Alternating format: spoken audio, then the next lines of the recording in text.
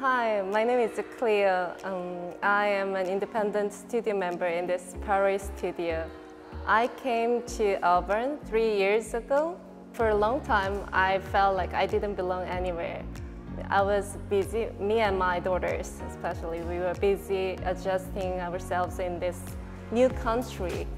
And they were going through their teenage period, so it was very chaotic. So when I found this program, I felt like it was a resort for me, literally like a sanctuary. At home it was so crazy, there were so many dramas, but when I'm here I felt like I could find myself, I could find peace. And the Paris instructors suggest me to do a tea class because I'm a tea sommelier back in Korea.